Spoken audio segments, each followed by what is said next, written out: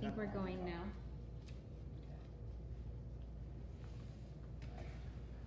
Well, where were we? I'm listening. I'm listening. Verse 2, he said, "Take now your son, your only son, whom you love, Isaac, and go to the land of Moriah, and offer him there as a burnt offering on one of the mountains, of which I will tell you."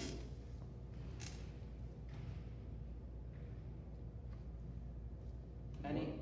Go ahead. What version is this? The NASB. NASB, okay.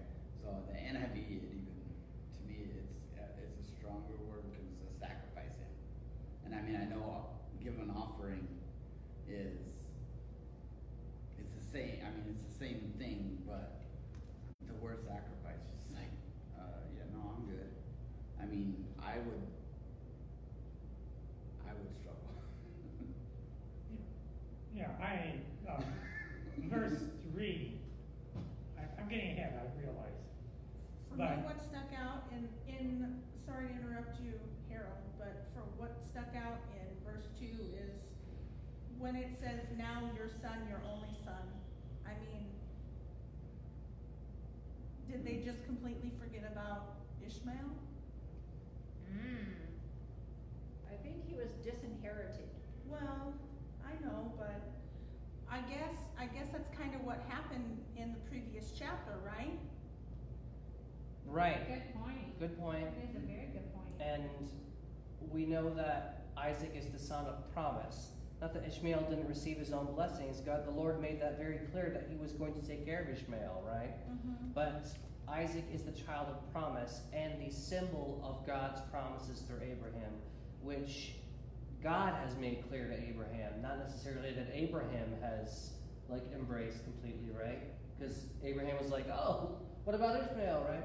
So God says, "Take now your son," and then says again, "your only son, whom you love, Isaac." So he says, as if we didn't know who it was. He says it 4 ways, right? If you didn't already know, he could have just said Isaac or your son, because Ishmael's already gone. Right. I would have problems. The human part of me says, I would probably have, "You're kidding me. I'm here. You want me to give you, and you want me to kill my only son?" But the spiritual part says, God has got something going for us. Well, we know God is testing Abraham. We haven't maybe conjectured as to why he's testing him here. I don't know, maybe should we ask that question? Why is Abraham being tested here? To see if he trusts God, I guess. I mean, if he said something like that to me, I'd say, "Forget you." Yeah. Just go somewhere and get lost, I'm not going to give up my kid. I would be like Moses when he's like, choose someone else. It's like, choose someone else and take up there, right? But Well, God also tested Noah when he told him to build the ark. oh yeah. So God always has a reason for his test. He is a great teacher of pop quizzes. And we do need to trust him. And that's what he wanted Abraham to do. I just don't know if I could have, done what he did. He just did it. Yeah. Well, certainly we know that any kind of human sacrifice is truly against the God that we love and serve. And I want to say we should know that other religions and worship and things at the time often did involve that heinous act of child or human sacrifice of a different kind of blood as of an offering. And if God himself, the God of Abraham, was to set himself apart, right, which you would think he's already done, by Abraham's already answered, and here we have his promise, this would almost be a temptation to believed that the God he'd been serving was a part of what we would say, well, obviously not a part of God, right? This would lend him to the other religions and cult worship of everywhere around. So in a way, this test wasn't just about Abraham's faithfulness or Abraham's obedience or Abraham's trust. It was also about the very nature of the God that Abraham had been trusting. Like, do you trust who I truly am? Because this wouldn't go, right? None of what God asks him to do here would make any sense to him. Surely, now after all these years, he's waited. I think maybe, especially since we've been going chapter by chapter, suddenly this has even more weight to me. Like, oh my gosh, finally, Isaac, right? Now, how old would Isaac have been at this time? I mean, because he would be at least a toddler in the previous chapter, in chapter 21. I think he was 12, if I remember correctly from the chapter. It doesn't tell us how old Isaac is in the last chapter. It just tells us after he had been weaned. Yeah. There's commentary that would suggest that that terminology means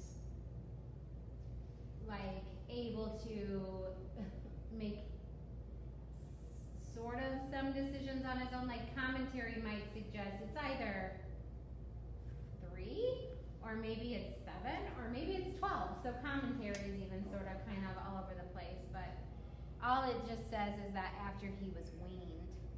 Old enough to carry a block of wood, as we're going to read a little bit later. Yeah, right? that's true. Or several blocks. Right, so I'm thinking, I mean, if, like Rebbe said, if he's 12, later on, The chapter before tells us that, yeah. I would have a, okay, I'll wait. But yeah, there's all kinds of. That's why the Jewish people bar mitzvah at age 12. It's kind of the coming out year. They take on more responsibility at age 12. So that's why I think it says somewhere, when I read it, I don't know where it was because it's an audio Bible, so I don't know what verses. Verse 3, so Abraham rose early in the morning, saddled his donkey, and took 2 of his young men with him, and Isaac, his son, in case we didn't know, and he split wood for the burnt offering, and arose and went to the place of which God had told him. There's a little hidden commentary in here that God was really leading him to a certain place, and as opposed to other places where where we're told exactly where that is when the character might hear it or a person might hear it. Here it's just background. And I think that's even moreover to Abraham being obedient and listening. So much to the fact that the other details there aren't quite as important, but maybe his answering to it is. I have a note that in verse 2, the word love is the first mention of the word love in the Bible. Ooh. Ooh.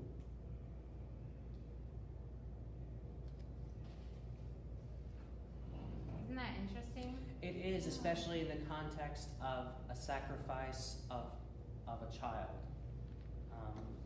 When you think of, when you think New Testament, this whole passage screams of Jesus, screams of New Testament. Yes. And the symbolism here too, just even in the phrase, I am. I mean, it might feel silly in English, but so even God, as we've called him in Scripture, is a part of that response, even to himself. If you think of it that way. On the Love, obey, and worship, it says. This is the first time they're used in the Bible. In the NSAV. which makes this, In the NIV, it actually is before that, but in the NIV, and maybe it's just the translation to NIV made it more common knowledge. Because it talks about when Adam made love to Eve. But this would make more sense because that would have been. that's probably because they didn't want to say sex. Correct. Yeah, and I mean, which is true. Yeah. And frankly, in Yeah. the NIV translation, that's probably it. Yeah, they would have made it more. But they didn't want to use another euphemism like he came into her or something like that, right? On the third day, Abraham raised his eyes and saw the place from a distance. I don't want to make much ado about that verse, except we're going to see the raising of his eyes again. And so I probably should have noted it as a part to repeat, the raising of his eyes. Well, that would indicate that's in the mountains. Yeah, it could be very simple, and I might be making it overly figurative that I think it's important, like that motion. In the book that I've been reading, Genesis, it has a couple. Can you speak up though, so Yes, I don't have to yes. re-say what you say? So there's a book that I'm reading that's a newer interpretation of Genesis, and it's called The Original Sin, and it talks about raising. It has a couple paragraphs that talking about Abraham raising his eyes, and that was to give reference to God. That God told him to go to this mountain. So by raising his eyes, it's where people saw God a lot was in the mountains. With Abraham, with Moses, I mean, it goes on. I mean, there's a lot of times where God will meet them in a mountain. So. That's really cool. Abraham said, also could be very simple, like Harold says. You could just been like, oh, he looked up because it was high, right? It could have been the same, you're right. Well, it also says, where did you go to? He looked up and saw the place in the distance, which would indicate that since Israel is a flat place, per se, it would have to be in the mountains to be able to see it from a distance. Abraham said to his young men in verse 5, "Stay here with the donkey, and I and the lad will go over there, and we will worship and return to you." And I shouldn't make much, I probably am overthinking this part too, but again, the figurativeness of this language of worship and a return is such a powerful image throughout the entire Old Testament. If you consider the words later, "Return to me, I'll return to you," of God himself. And they here Abraham is saying, we will go in our offering and our sacrifice, in my obedience, we will worship, and I will return. I know he's saying it to his people that he came with, but it's almost too, I don't know, it doesn't feel like it's an accident. It's a theme of the Old Testament of returning to God. And if this is a test to Abraham, I want to go back to our original question. Maybe Abraham needed to be tested. I don't know. Maybe he needed that at that moment. Maybe he needed a real return to the child, to the promise that God had already delivered to him. I know that's maybe going over the top with interpreting that, but I'm just throwing it out as...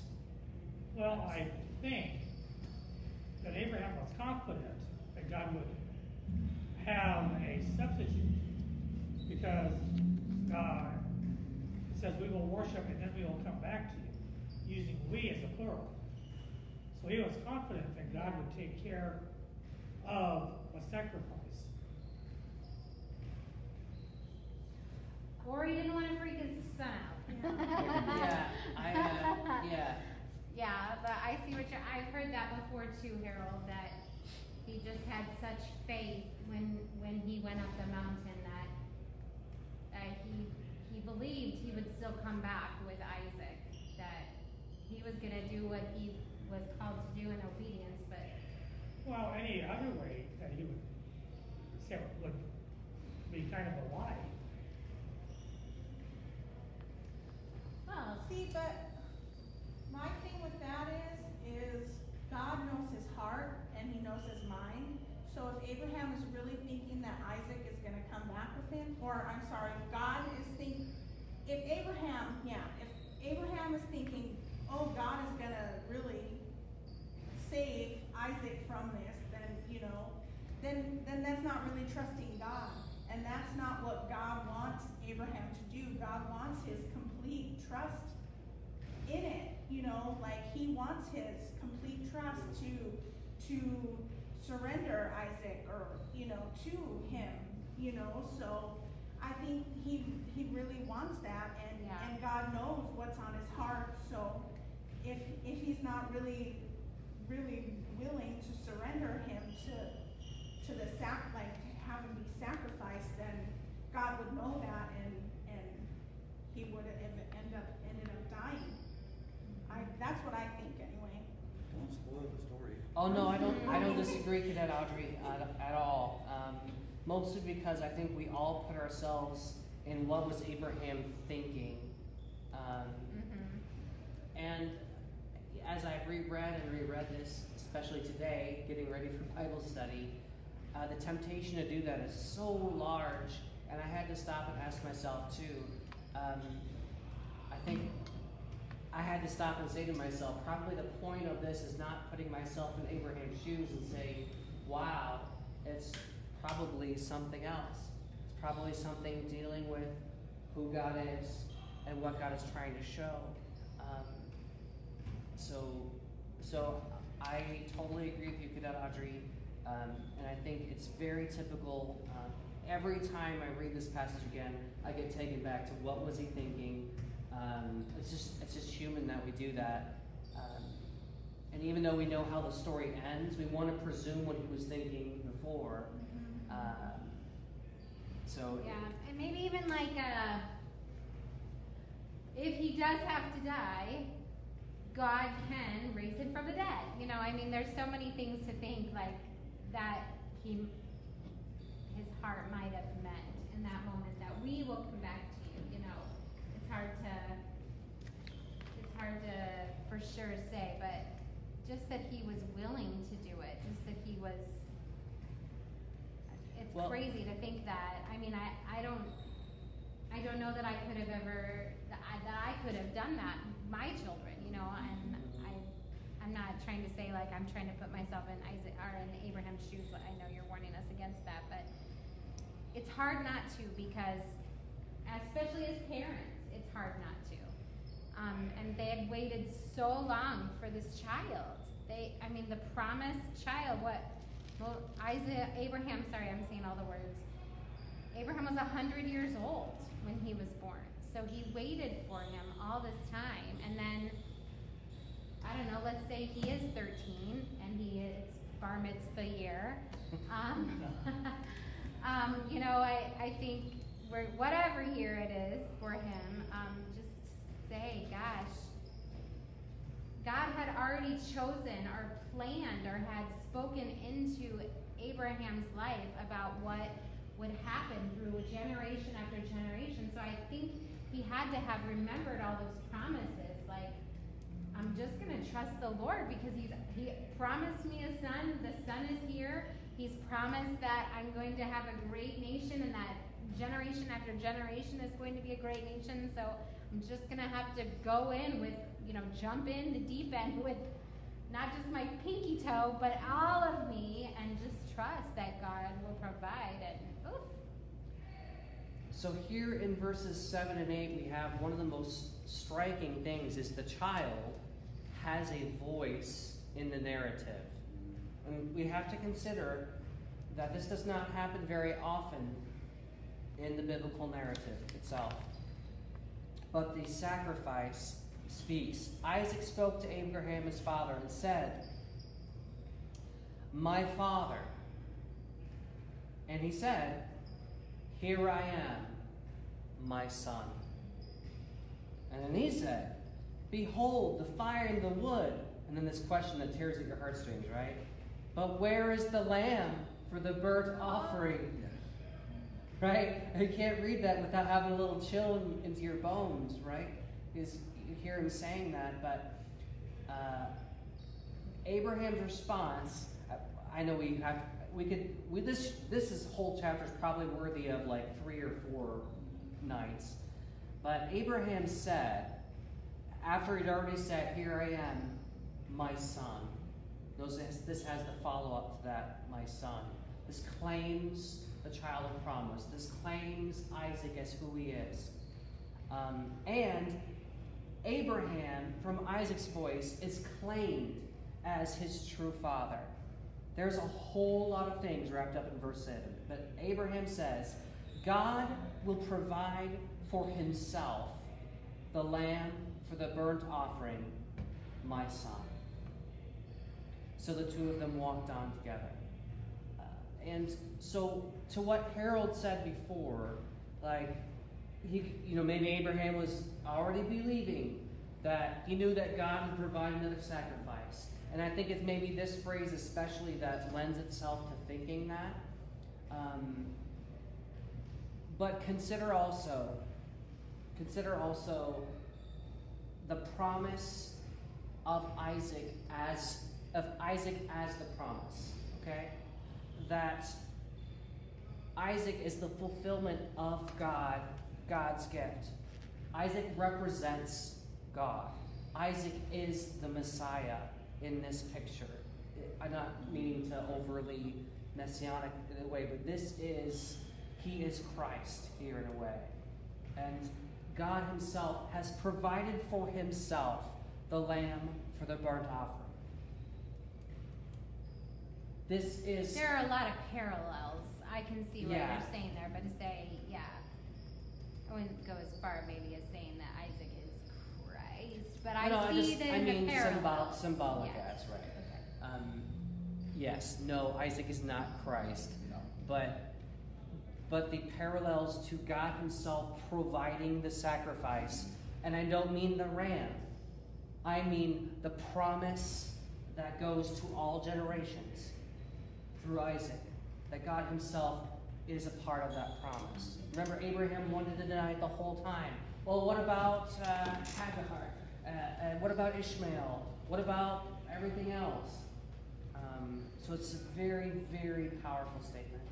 Sorry, I sort of monopolized conversation, my bad. Any other comments or questions? No, I mean, I've never looked at it that way, to where saying that God, I guess it has to do with the verse in the Bible, but I mean, it's saying that God will provide for himself. That right there is, like you said, is not comparable, but it's a familiar story, as in God providing Jesus for his sacrifice. So I mean, that's good stuff. Yeah, I think that God was definitely testing Abraham to see if he would obey, even though he knew God's promises and knew that he said all these generations would come from Isaac and not from Ishmael too, but not, but the best was from Isaac. So I think he realized that yes, God would send a sacrifice. I agree with Harold on that. The thing is, it's a direct, like a prequel to God the Father sending his son to die. Yeah. So it's like God is showing Abraham what he is going to do in the future by sending his only son to die. Now, I love the way you said that a lot better than the way I said it. Prequel. Yeah. And if we go back to the beginning of this section when we said that this part feels different, let's, just for the sake of argument, say that this whole dynamic is representative of the covenant and representative of a new relationship with God, right?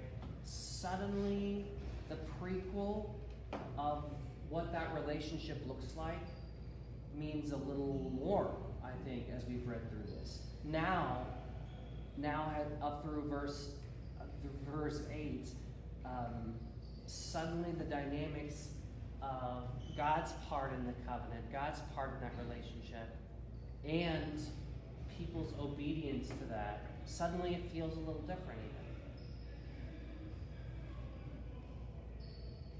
You're going to say something else? You're making funny faces, Rebby. I am? Yeah. Well, I'm sorry, She's taking it all in.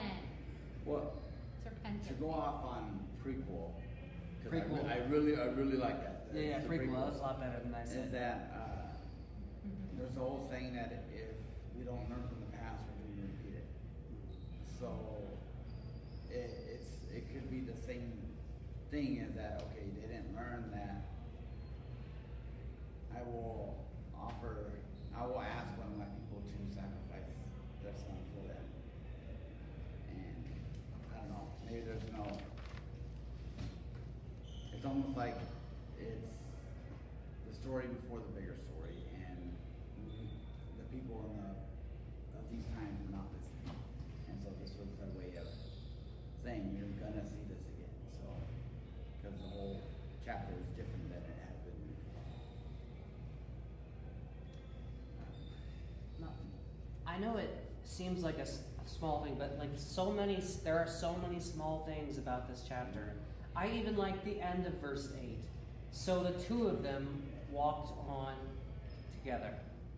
Again, I'm really aligning this to a relationship and covenant. It may have just been as simple as they just walked on together. Again, I might be making this overly figurative. But anyway, verse 9, then they came to the place of which God had told him. Remember, he saw it, remember the place he told him, and here it is again. And Abraham built the altar there and arranged the wood and bound his son Isaac and laid him on the altar on top of the wood.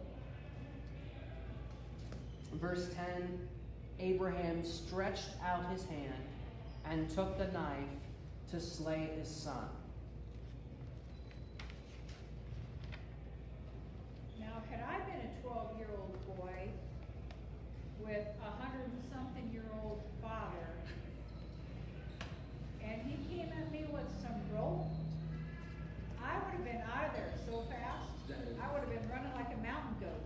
That's exactly what I was thinking, is that I don't see how, when I read this, I'm looking, I'm like, okay, there's no way that Isaac is just going to stand there and laugh his dad bound him. But again, reference in that book that I'm reading, they said that God may have, there were several people that were commenting on this one section, says God may have did a blinding light or did something to make Isaac more passive, to where he was incapacitated, or I mean, to make him more willing to listen. I'm not saying that he got put him on drugs, but Well, maybe he had his something headphones on, or he's playing on his phone and he didn't notice. Well, Right? He had his headphones on and suddenly he's like, oh, I got tied on the top of this piece of wood. I What's mean, going on? the internet would have been slower than dial. Yeah, internet was slower back then. I Yeah. find it difficult to think that God would have blinded Isaac to what was going on. What? That goes completely against character. Yeah, not blinded him, but the flash of light would have stunned him. Not blinded him to what was going on, but incapacitated him. That way, it made it able for Abraham to put him on, to tie him up and put him on the Well, altar. that would go against the character thing. I agree with Harold, and I know that maybe the first time, But well, mostly because I don't think it would matter. We have to understand that it's a different culture, and so pushing on like, oh no 10-year-old or 12-year-old would have stayed there for that. Well, we actually don't know that, and I have to imagine too that there's a greater obedience in this culture probably that we can understand, and certainly a greater level as they walk together and they're openly talking. And Harold, I think more in the character of what we've seen from Abraham and Isaac here, especially thinking figuratively. To me, him being a willing sacrifice, even if he didn't understand it all, obviously that means more to me. But we don't really get an insight into that. That's a hidden part of the story. And I would leave a lot of commentaries saying, oh, maybe this, maybe that. But regardless, he's bound on top. We don't know if he's crying or afraid, or we don't know any of that, because that's really... I'm also thinking that Isaac has been brought up by Abraham to fear God, and Abraham would have given him several lessons on we can depend upon God to take care of us. Well, you brought up a really good point, Harold, and I don't know if you did it on accident or on purpose, but that Abraham would fear God and that he would uphold his part of the covenant, which we talked about several weeks ago, his part of raising his family in obedience, his part of teaching the ways of God, right? So if that's his part, maybe we see a reason for him to be tested. If that's his part of the covenant, maybe we see cause as he's been doting upon his son. We see cause for him to be reminded of whose promise Isaac is. It's God's promise to him, right?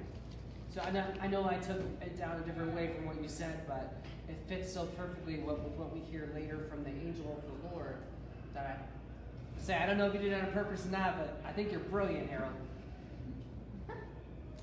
But the angel of the Lord called to him from heaven and said, Abraham, Abraham. And he said, here I am. That's the third time we've had the here I am, right? Here. From Abraham. Yes. And he said, do not stretch out your hand against the lad and do nothing to him.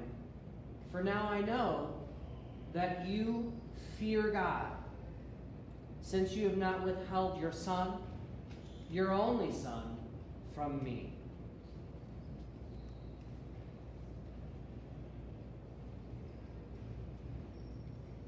I'm pausing because I feel like someone was going to say something there, right?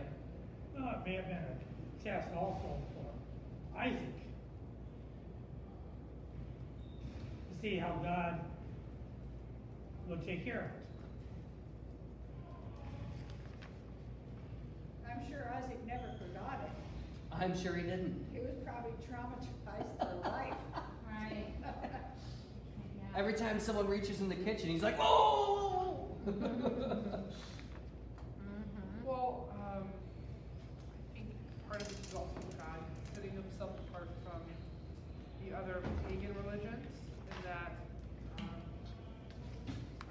they condoned and encouraged this like child sacrifice and all that kind of stuff, and that was a normal part of the culture. And God is setting himself apart from that by saying, this is not my will. Basically like saying like, hey, this is actually not the way that I roll.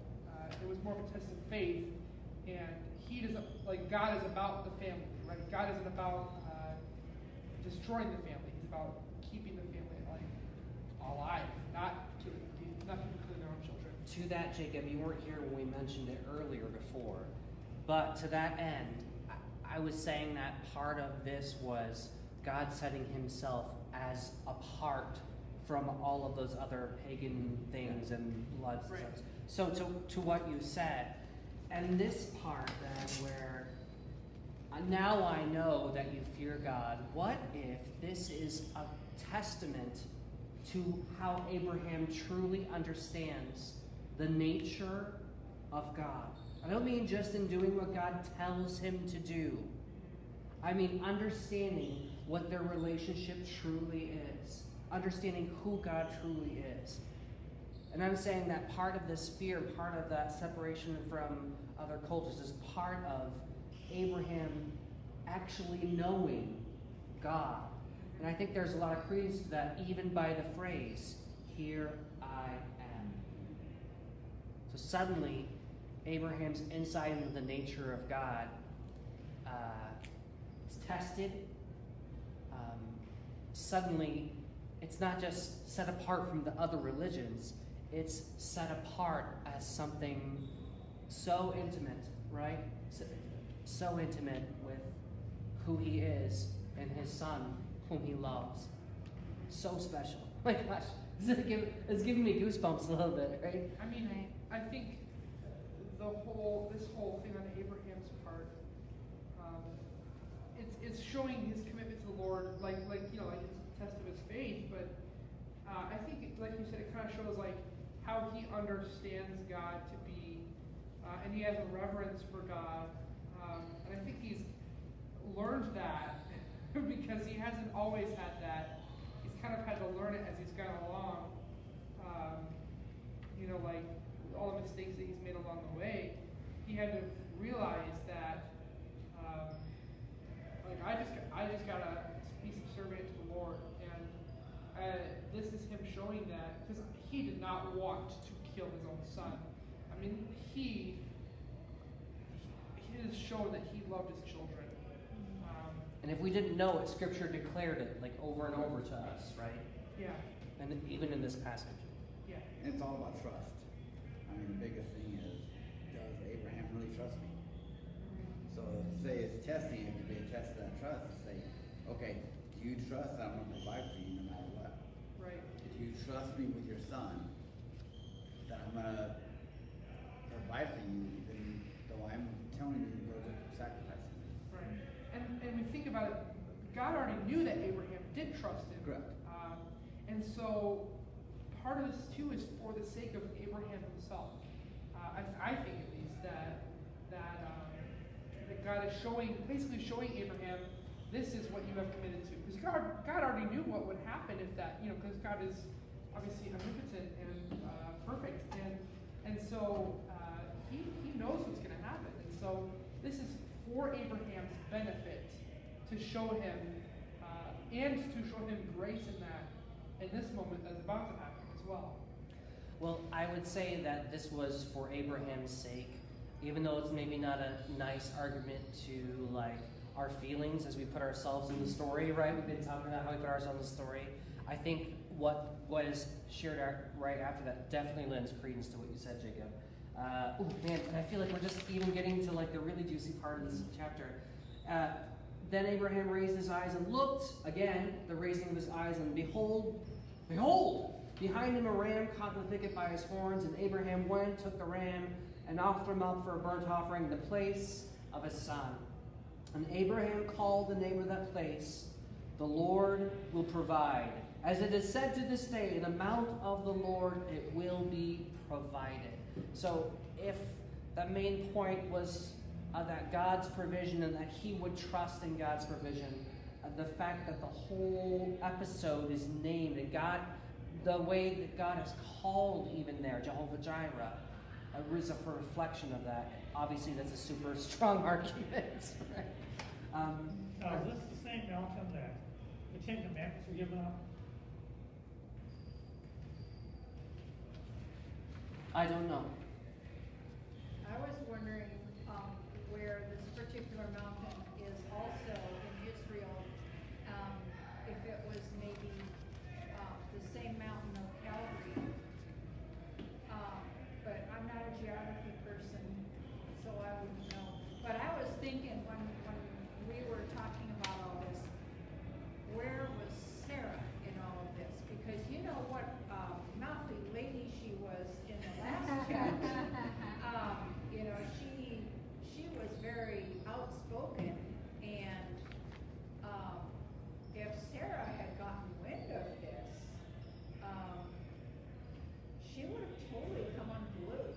Yes. I mean, we sort of presume that, but I would definitely assume that with you. I think that goes back to he got up early in the morning, took a couple people, just a couple, and left quickly before he had to explain much to anyone, right? And it took him 3 days to get there. And maybe we glossed over that part, right? It was on the third day that he raised up his eyes and saw the place. And here it is, on the third day, he raises his eyes again, sees the ram. This is the God who provides. Well, I know we got to keep going because I marked this as, to me, one of the most important parts of the chapter, just to myself. Then the angel of the Lord called to Abraham a second time from heaven. Remember, context. He has just passed the test. He has just given the name, confessed this name of the Lord, a name even so much that there's a saying to God provision. And God says to him and said, by myself I have sworn, declares the Lord. Not that the Lord is swearing like in a bad way, but right, not cussing. He is Promising. He is promising and confirming a covenant, I'm going to say. Notice the conditions here. Because you have done this thing and have not withheld your son, your only son. Verse 17. Indeed, I will greatly bless you, and I will greatly multiply your seeds as the stars of the heavens and as the sand which is on the seashore, and your seed shall possess the gate of their enemies. In your seed all the nations of the earth shall be blessed, because you have obeyed my voice. And okay, so now I'm not trying to be preachy, but this has already been the promise of God. This is maybe the 6th, 7th, 8th time we have heard this, but this time if part of the premise of this chapter is relationship, this time we see that Abraham has to be a part in his obedience of the blessing that's going to come through him. He's expected to be a part of that. You're looking at me strangely. Worried about you. No, Coughing. sorry. It's my Diet Coke. Because you have done this thing. Because you have obeyed my voice. This is one of the only sections in this whole Abrahamic covenant that we see his side of what God expects in this relationship. And that's why the relationship here between God and Abraham and all the descendants is so key. And Isaac, as we talked about, like what Abraham is expected to do through his seed, through his children, how he is expected to raise them up. That's also part of the deal. Remember that from a couple chapters ago, right? So I marked that whole section because, because we don't get a lot of his part in it. We like to say he was obedient, we like to say he was faithful, but we don't often say that part of his relationship and part of being chosen by God was also his response of obedience and partly of what God expected from him. Sorry. I'm reminded of Saul, who did not respond in obedience, who did not respond in faithfulness. And Saul's blessing was taken away. And Abraham's here is confirmed. Here, he has shown his obedience. He has shown his righteousness. And God, I believe he was going to do it anyway. But he's basically saying you're worthy of the blessing you're going to receive. And it's going to be multiplied. I mean, really, how many times do we have to hear about it, right? This time, it feels different. Oof. Sorry. Everybody online's being quiet. Are they? Maybe. Hopefully, I haven't missed a lot. The rest of the chapter, maybe, I'm not saying it's unimportant, but we see that Abraham did return. So Abraham returned to his young men. They arose and went together to Beersheba, and Abraham lived at Beersheba. If you remember, that was where we ended the last chapter, was Beersheba. Remember, that's the name of the place of the oath. It was a place of relationship, a place of, this is my well, remember, with Abimelech. Now it came about after these things that it was told Abraham, saying, behold, Milcah also has borne children to your brother Nahor. Uz, his firstborn, you're reading mine, his firstborn, it's a typo, and Booz, his brother, and Kemuel, the father of Aram, and Cheesehead, I'm just kidding, there's a lot of funny names here. Chesed, and Hazo, and Pildash, and Jidlaph, and Bethuel. Bethuel became the father of Rebekah. These 8 Milcah bore to Nahor, Abraham's brother. His concubine, whose name was Rumah, also bore Teba, and Gaham, and Tahash, and Maacah. Obviously, this is setting us up for Rebekah as a relation. And this is also a commentary, too, like suddenly we are hearing about the rest of Abraham's family all the way, I want to say all the way back in Ur, but maybe it's Haran. But it might be as far as, or I kind of can't remember myself. But we hear about the rest of his family. I gotta understand, if you depart from your family in big ways like that, it might be hard without the internet to know what's going on with everybody, right? Yeah. So, anyway,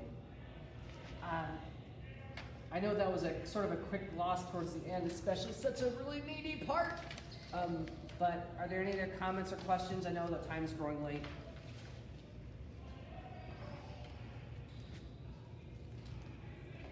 I had a comment about the third day. Mm.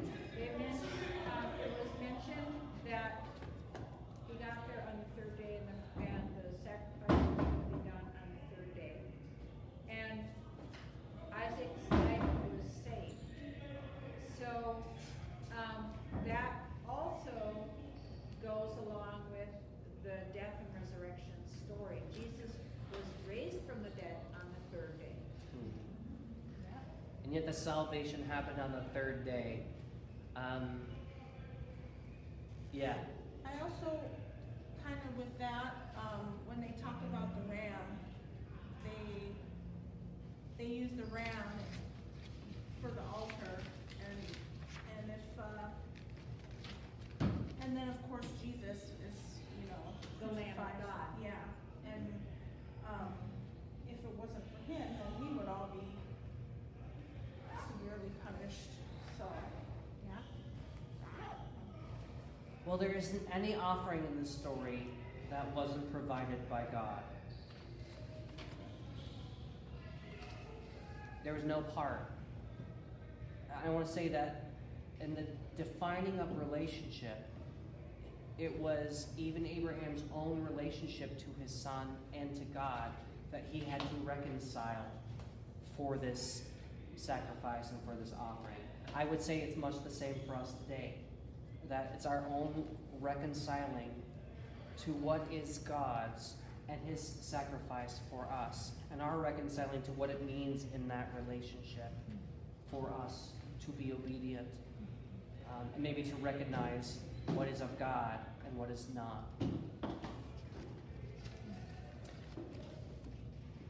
Oh, all good comments, all. I suppose we're going to turn it over to Major Shannon for prayer requests.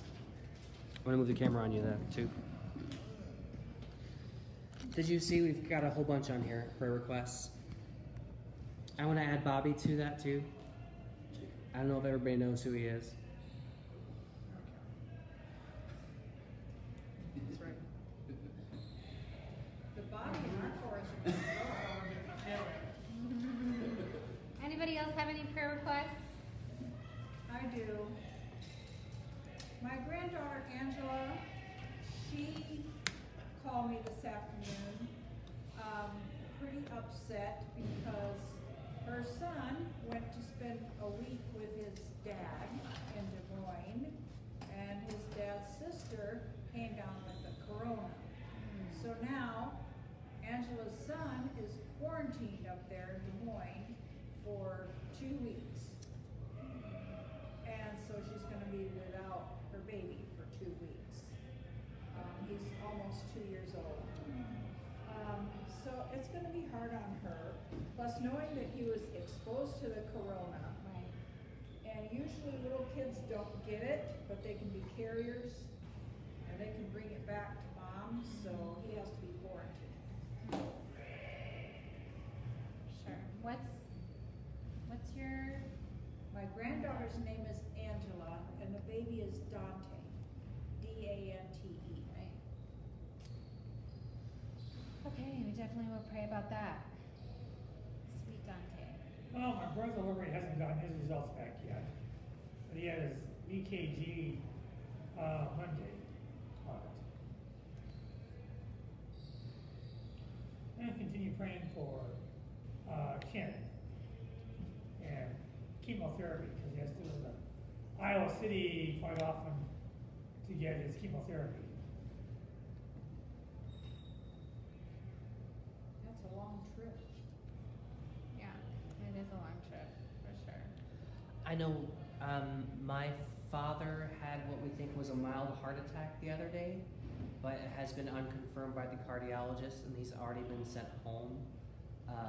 So we're still actually still waiting for all the results of the tests, even though they've already sent him home, which is weird. But we want to lift him up in prayer. Also, I don't know if everyone knows Bobby, Connie's boyfriend. He is not doing. He's not feeling well. His blood pressure's been very high. And I think I just saw Connie online too. So she said it was great for us to pray for him too. So she's really concerned about his spiking blood pressure because it causes his seizures. And I saw him tonight. He's just not doing that great, and so we want to pray for him too.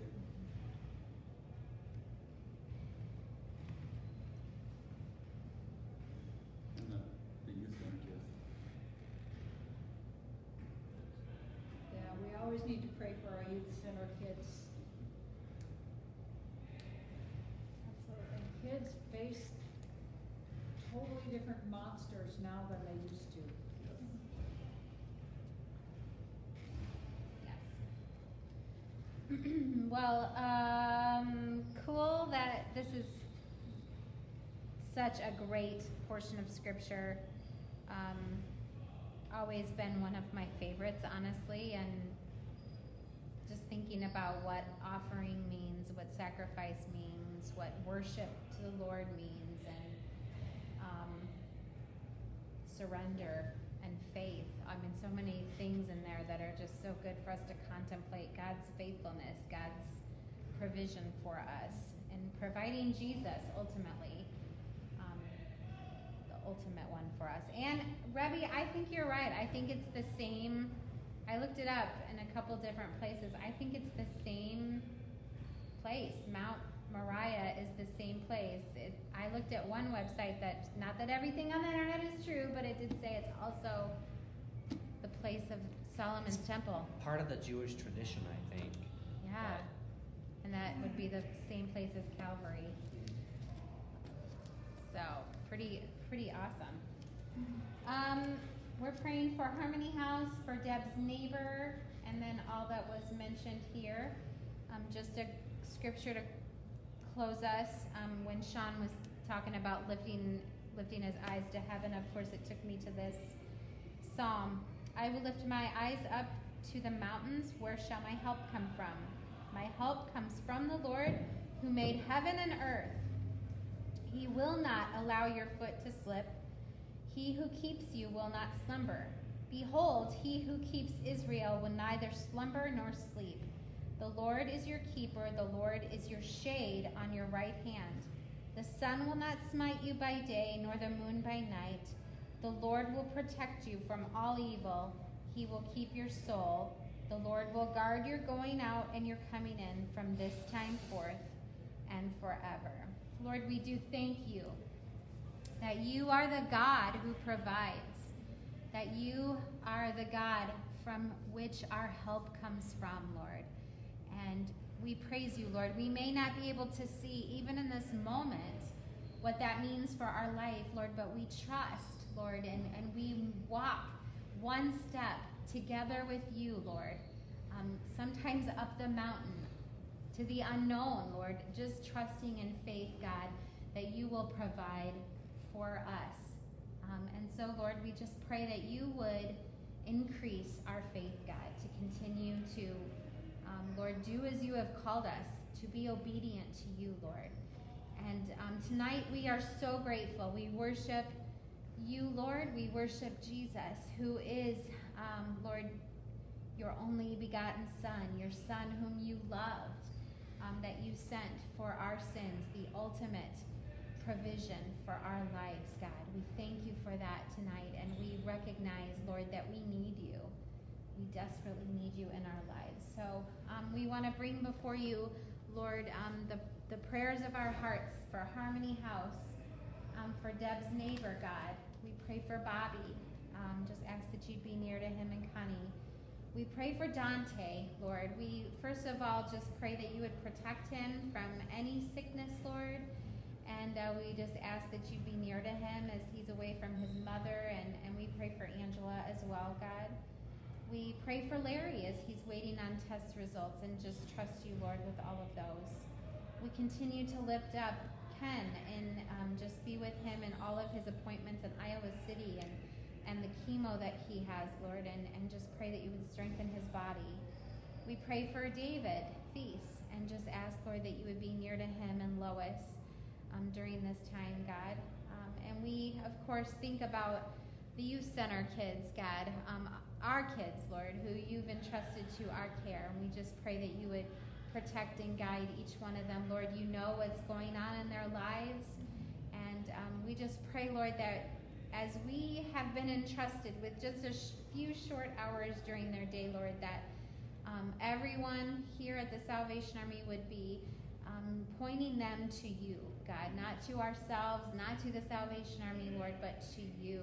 Yes. As the maker of heaven and earth, Lord, who knows their circumstances, who loves them, who has a plan and a purpose for each of their lives, and we trust you with that.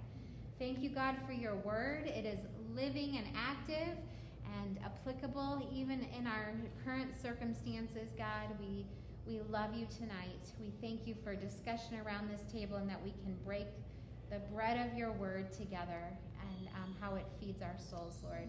In your name we pray. Amen. All right. God bless you guys. Have a good one.